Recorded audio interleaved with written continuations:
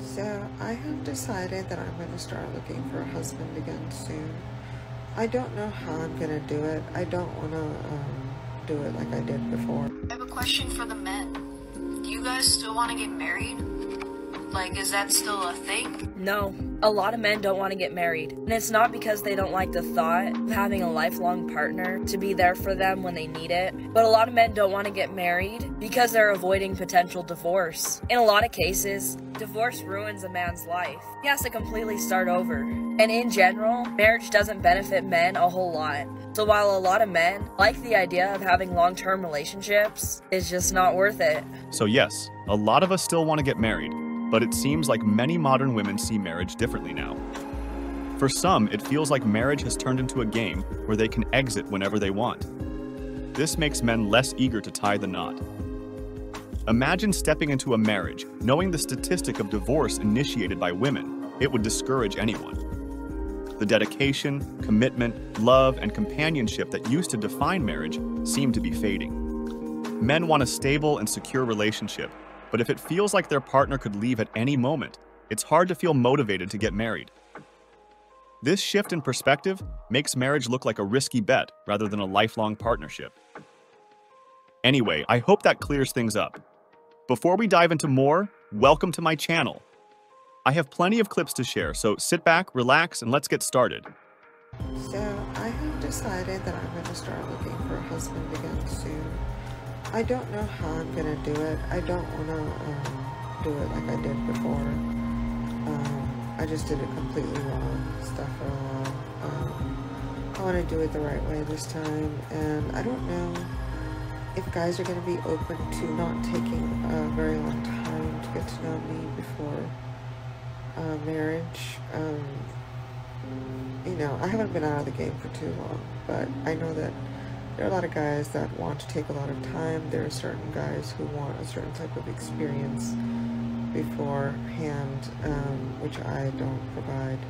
So it's going to be interesting navigating that. But yeah, I think I'm ready very soon. There's something I find really interesting about these videos. A lot of these women, after spending years chasing guys who aren't serious, suddenly decide they're ready to settle down. They just expect the perfect man to be waiting, ready to marry them. Now, they say they hope the guy doesn't take too long to get to know them. But come on, we're talking about a lifetime commitment here. You can't just expect him to sign up because you're finally ready. I'm glad she has tried it before, and it didn't work out, so I'm also here to let her know. Men have rushed into marriage before, and it often didn't end well. So now, they're not so eager to jump in quickly anymore. They want to take their time to make sure it's right. I got a woman share her experience about losing a good man. Let's check it out. Married for 10 years. I got married young. I was 21, barely, like 3 days, 21. Already had a baby. He was 8 weeks old at our wedding. And I remember feeling like my marriage was temporary from the beginning. Like that I wasn't gonna make it. And I didn't know what that feeling was. I just thought it was waiting for me. I was pushing him away. But I never truly accepted happiness. I left the good guy. He looks at and is like, that's a dad. That's a husband. That's how it's supposed to be. He did the dishes. He cleaned the house. He took the kids to school. He worked all day. He made good money. He supported us. I mean, yeah, we had our problems, but he was the good guy. So I'm here to tell you, it's okay to leave the good guy. It's really interesting how this lady justified her actions by saying it's okay to lose a good guy, and that there's nothing wrong with it. This really shows why men are backing out of relationships. She admitted that her husband did everything a good husband should, but she still wasn't satisfied. She said she wasn't happy, but happiness comes from within. Her husband couldn't make her happy. That was her own responsibility. So, she decided to leave a good man, making him start over even though he probably had his whole life planned out with her. It's tough to see someone break down a good person just because they couldn't find their own happiness. This is a big reason why men are cautious about jumping into marriage these days. It's possible he might have to share half his wealth with her and have to pay for child support. Since she had the negative feeling from the beginning, it would have been better if she took her decision earlier. Not after the man has invested into the marriage for 10 years. It's actually disheartening. Whenever I see these videos, I start wondering if it means no men are approaching these women. Obviously not. There are definitely men in their DMs and in social places trying to connect with them. But these women often don't accept these guys because they don't meet their unrealistic expectations of maybe a Prince Charming. They're looking for someone who's 6 feet tall, wealthy, and fits other idealized criteria. The thing is, some of these men who approach them are genuinely good guys. They might be kind, hardworking, and ready for a serious relationship, but they get turned down because they don't match this perfect image. It's frustrating because these women are missing out on potentially great partners by focusing on unrealistic standards. This trend can make dating really tough for everyone involved. Good men get rejected and feel undervalued, while these women keep waiting for someone who might not even exist. It's a cycle that leads to disappointment on both sides. If we could shift our focus to valuing real, genuine connections over superficial traits, we'd all have a better chance at finding true happiness.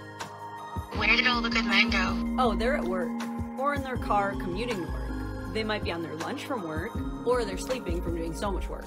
Finally, they could be trapped in the nothing box and staring off blankly into the distance as a subconscious distraction from the perilous dread of work. The average man will spend at least 1/3 of his life at work. See, we as a society, majoritively, about 3/4 of us in fact, are still telling men that in order to be valued, they should be able to provide for an entire family on their own, despite the fact that 7 out of 10 wives now earn as much or more than their husbands. So to answer the question, where are the good men with facts, they're spending most of their time burning themselves down at both ends, desperately trying to please people who don't actually need their money as much as they say they do. So I wonder, I really have this theory. If we were more vocal and expressive in valuing men for their presence, for simply being available for us, for being who they are, like we expect people to do for us, you know, instead of constantly telling them that it was better when they just went to war and sent home a paycheck, then maybe we'd actually have a chance at getting to meet those men. But more importantly, if we removed these superficial standards,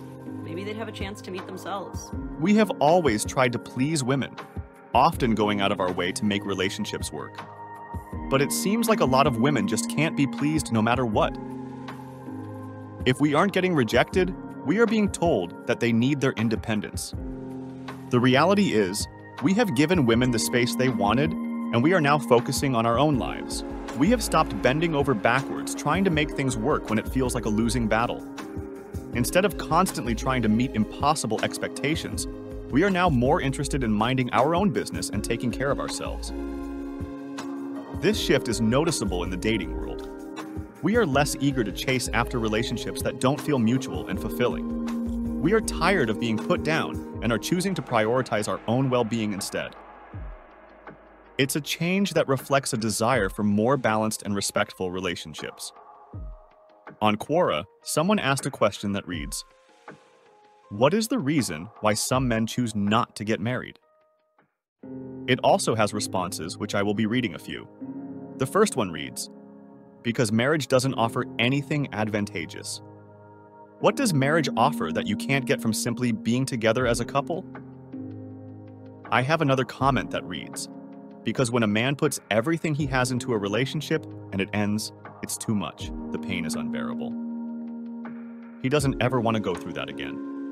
This will be all for today. What do you think about this video? Let me know in the comments, and don't forget to give this video a thumbs up, hit the subscribe button, and turn on the notification bell to get notified whenever we post a new video.